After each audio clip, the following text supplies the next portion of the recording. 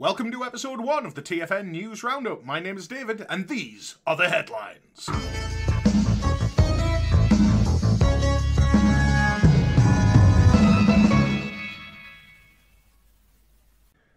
What's that you hear?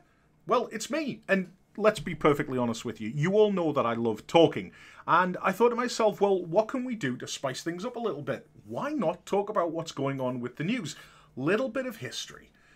Long before many of you were born, I started doing a Transformers podcast, and it has been over a decade since I left that, but I always like talking about the news, and I figured to myself, well, why not do one for you, the lovely people who support TFNation? So if you're watching this on Patreon, you'll have gotten it a couple of days early. And if you're watching this on YouTube, welcome. Thank you very much for supporting. I hope you enjoy this. Please give the video a like, a thumbs up, a whatever it is. Share it on social media and leave a comment. Are my opinions valid? Are my opinions completely rubbish? Of course they're not, but feel free to say that and then I will tell you a new one in the comments. I'm kidding.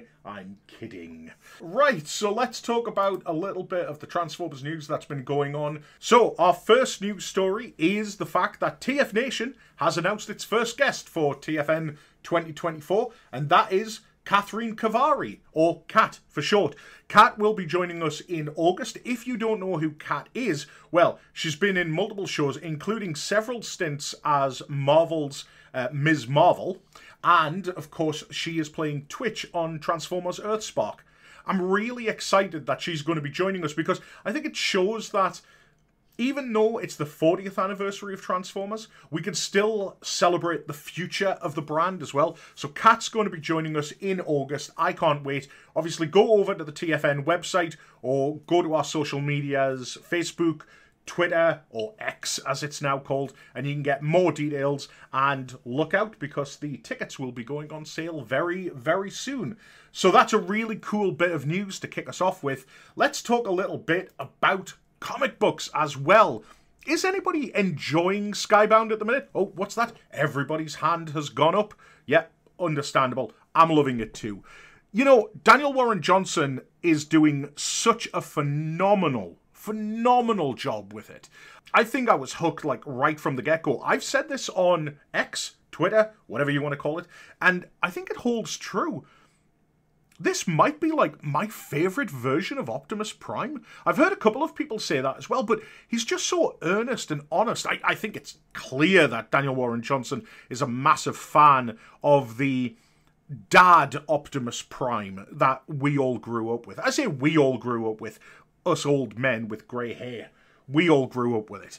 But it just feels so lovely. And Starscream, if you know me, never been a Starscream fan. Never really appealed to me. But you know what? I am digging this Starscream. Why? Because he's an absolute monster. You know, the old adage when you talk about villains is that they need to have that kick the dog moment. And what they mean by that is that if somebody kicks the dog, it just means that you really want to see them get their comeuppance because how could they do something so heinous? I think Starscream's had about 3 or 4 kick the dog moments at the minute, and that's probably underselling it. So I'm really loving what they're doing at the moment. And we've just gotten an official trailer for the Energon Universe Wave 2.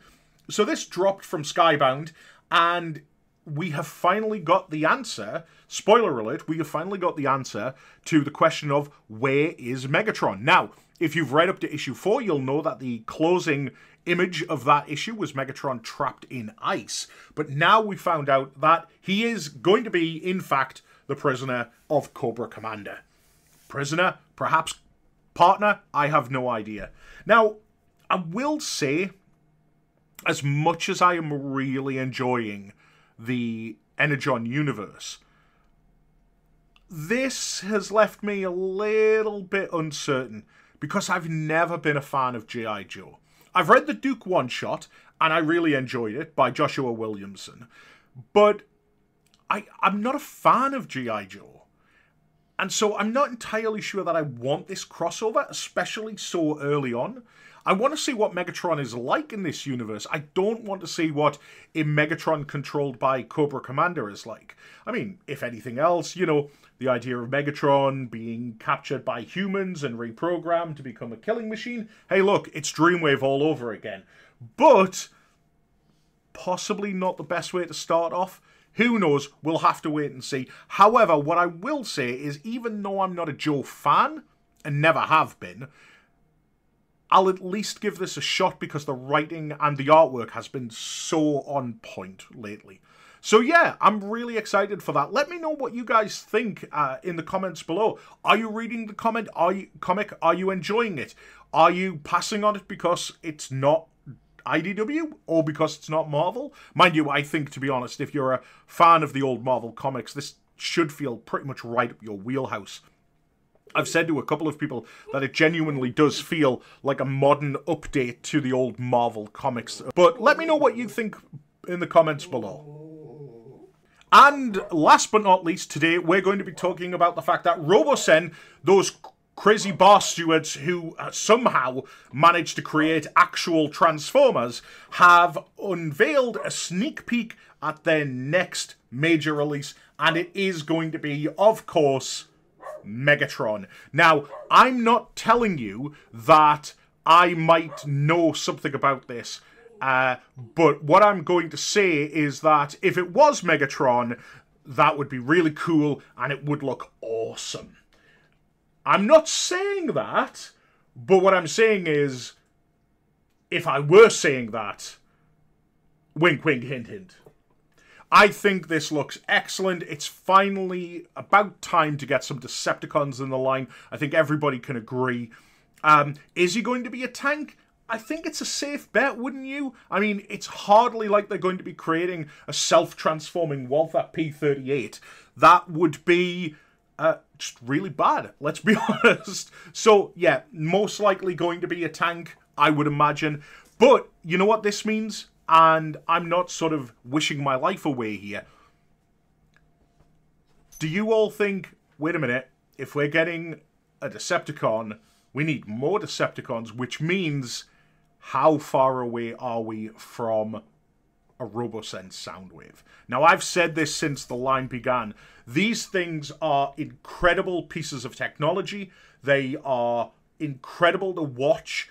I've been lucky enough to talk with Rocky, who works for Robosense, several times, both in person and online, and talk about the technology that goes into these things.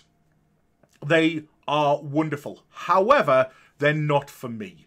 These don't fit with my collecting aesthetic. These are incredibly expensive. So, you know, subscribe on Patreon and help me get my Robosense toy. But the fact is, if they did a Robosense Soundwave, and just picture this, and look, I'm not predicting the future here, alright? I know some things, I don't know other things. This is me completely speculating here. Imagine a Soundwave that had a built-in MP3 player. Could you imagine how amazing that would be?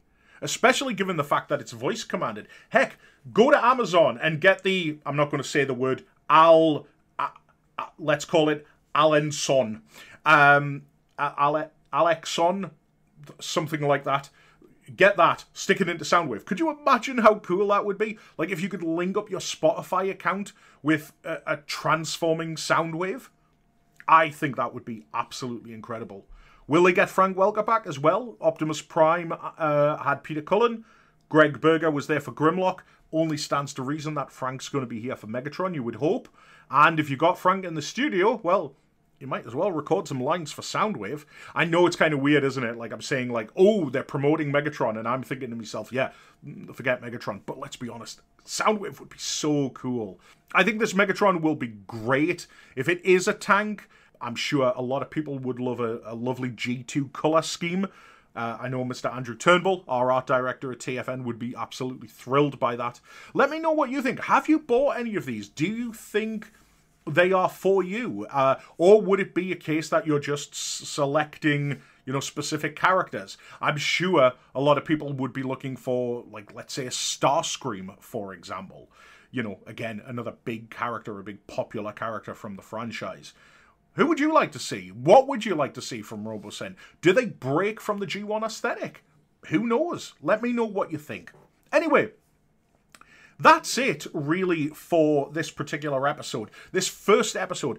My hope with this is that I'm going to be able to come to you every single week with a little bit of a roundup of several news stories that really piqued my interest over the course of the week.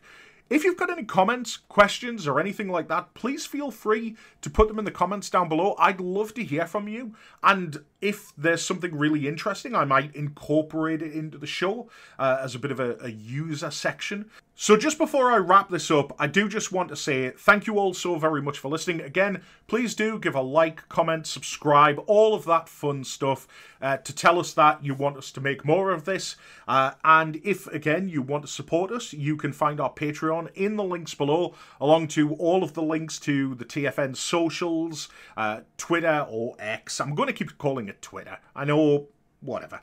Facebook, our website. Go along, have a look at that. Like I say, the tickets are on sale very, very shortly. If you were lucky enough to get tickets for our mini-con in March in Manchester, we'll see you then. I'll be there along with the rest of the TFN crew, because obviously who'd be running the show if we weren't there. But stay tuned for more news as it comes about. And thank you all so much. I am David. This has been the news that I've been interested in, and I'll see you all next week.